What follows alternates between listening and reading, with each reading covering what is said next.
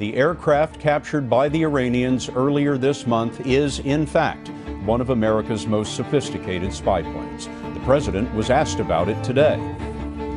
We have asked for it back. We'll see how the Iranians respond.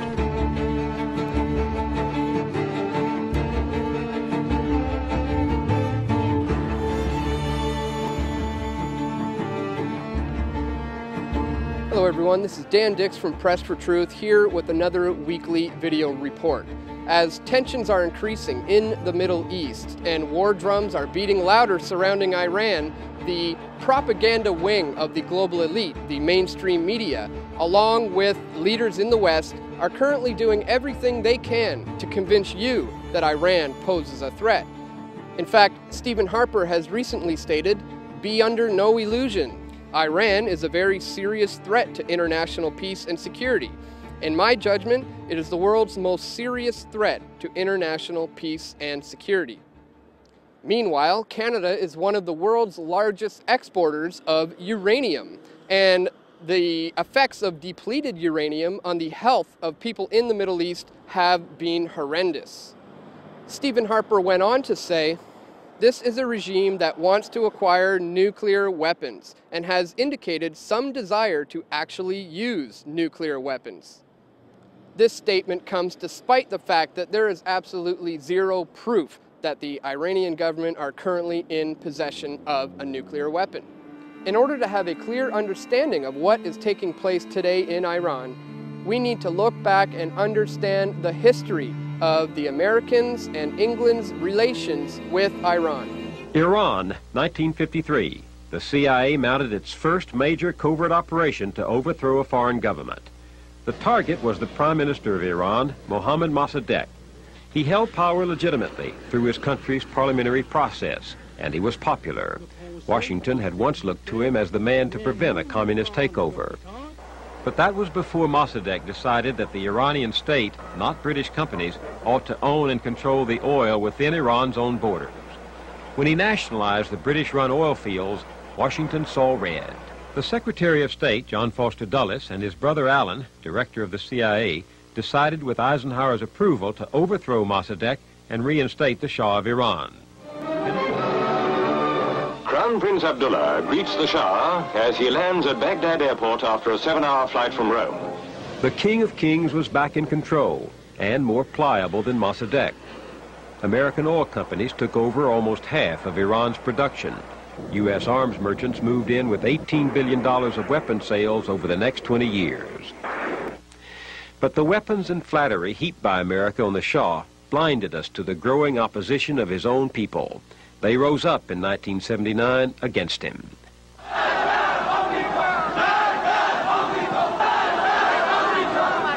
Death to the Shah, they shouted. Death to the American Satan. Let's not forget that the U.S. funded both sides of the Iraq-Iran war, and let it be known that Iran has never invaded or attacked anyone in the past 100 years. Not only did America have a hand in funding both sides of the war, but they also supplied weapons to the Iranian regime during the Iran-Contra affair. I did do it. I am not, as I said in my statement, at all ashamed of any of the things that I did. I was given a mission, and I tried to carry it out. The Iran-Contra hearings, convened in May 1987 by a special joint committee of the United States Congress to investigate the sale of U.S. weapons to Iran and the illegal diversion of money to the Contras.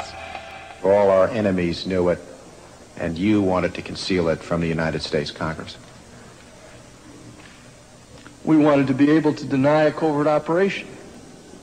You see, the global elite want a complete and total takeover of the Middle East. Just look at the amount of regime changes we've seen in just the past 10 years. So the fear-mongering about Iran having a nuclear weapon is an excuse to go in and implement a regime change.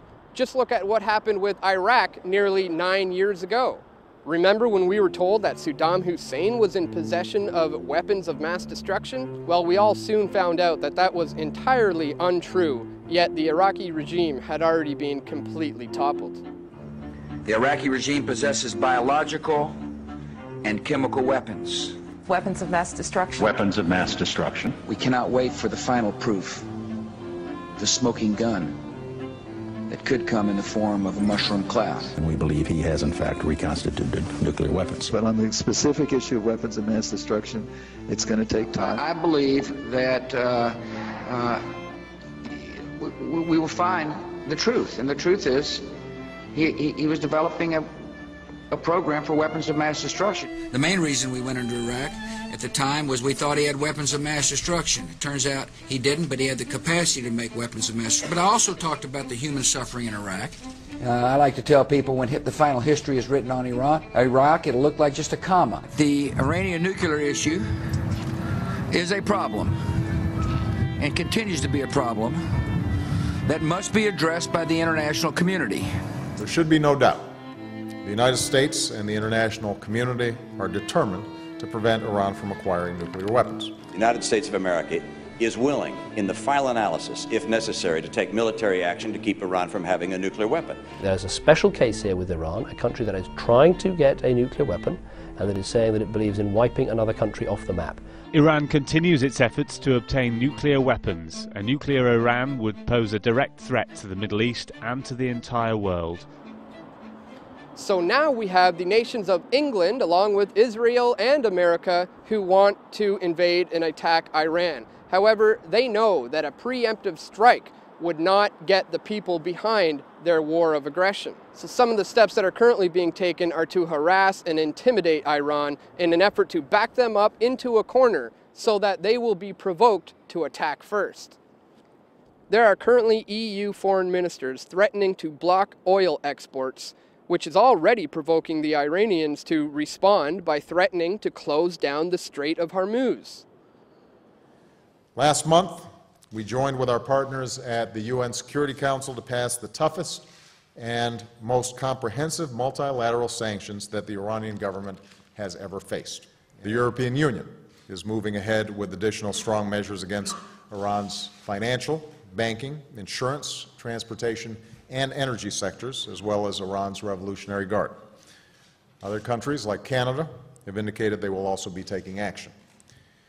In other words, we are ratcheting up the pressure on the Iranian government for its failure to meet its obligations. If their intimidation tactics fail and Iran does not go for the bait, we certainly could see a false flag attack, which would be blamed on Iran in order to provide the excuse for an invasion and a complete takeover by the global elite. Iran is by no means a shining beacon of light. They have their problems and their issues, just like just about any government in the world does. But the global elite are manipulating the situation with Iran in order to get the people in the West behind their war in the name of peace and security. So in the coming weeks and months, let's not get caught up in all the war propaganda similar to what we've seen in Iraq, and be sure to take what the mainstream media has to say about this with a grain of salt.